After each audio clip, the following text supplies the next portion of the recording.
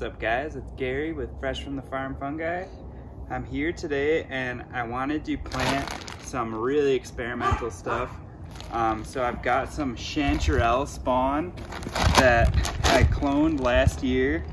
If you want to come in close, you can see that it started to create these little nodules or sclerotia, and they're very dense, hard pieces of mycelium. So this one was from about a month and a half ago. I'm going to be just inoculating it around the base of this oak tree. We planted this about a year ago now, and my hopes is that I can just sustain a chanterelle patch long enough where maybe over the course of the next few years we can see some chanterelle sprout. If anything, it's just going to provide a lot of nutrients for this young tree, but maybe over the course of the next couple of years it will start to establish a chanterelle patch here in our yard. So I'll go ahead and spawn this, and I'm just going to lay it out on the surface in hopes that the mycelium will dig down and establish a connection with the roots, and then maybe we'll see some fruits.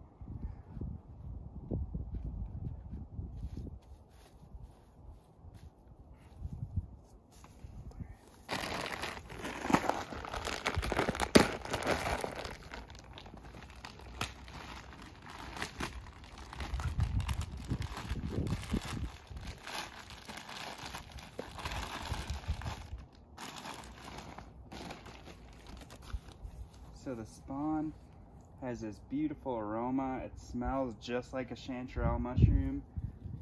The big question is, will it be able to penetrate the soil from the surface? So typically in nature, a spawn or a spore will just, land on the soil and work its way down. So I'm hoping that, there's enough nutrients and enough shade that we'll be able to establish a nice little patch here in our yard.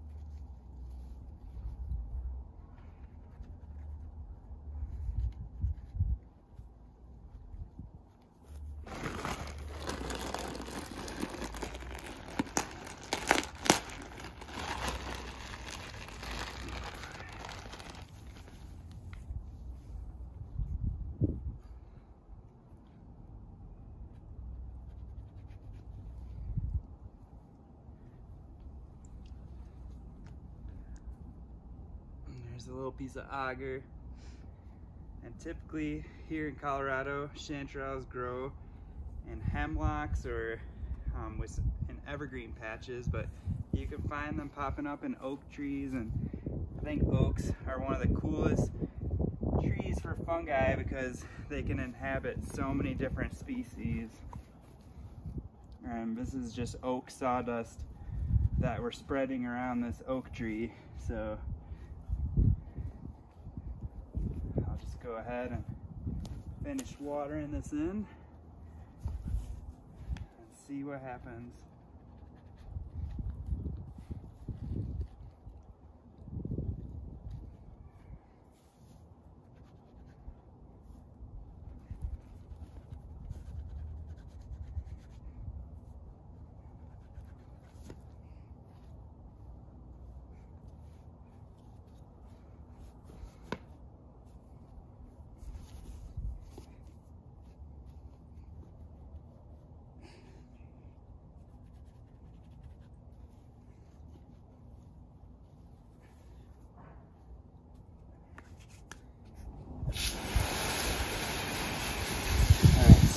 gonna finish watering it in here. If you enjoy our videos, give us a thumbs up. If you're looking for more mycology videos like these, subscribe to our channel.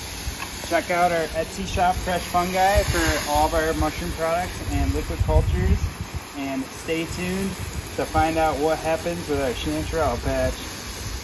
Alright guys, much love.